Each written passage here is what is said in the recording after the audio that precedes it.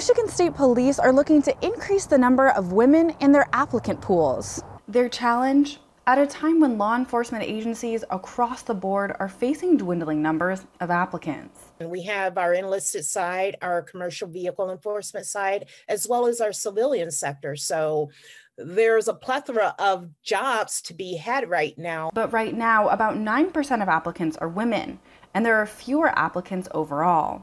In 2017, more than 1,000 people applied. But today, their most recent recruitment school only saw 322 applicants. And of those, only 57 graduated.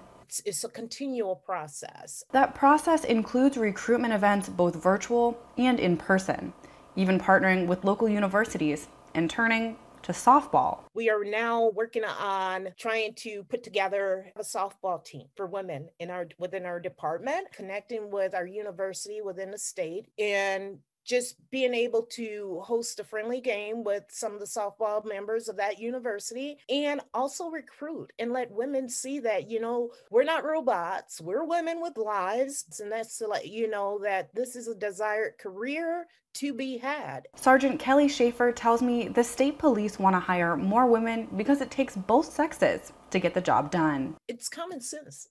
It takes women and men to do the job of law enforcement. And in past practice, I think the stigma was that this is a male predominant environment, but women are needed. We are an asset to what makes this job what it is for us and our citizens today. The goal is for women to make up 20% of their applicant pool.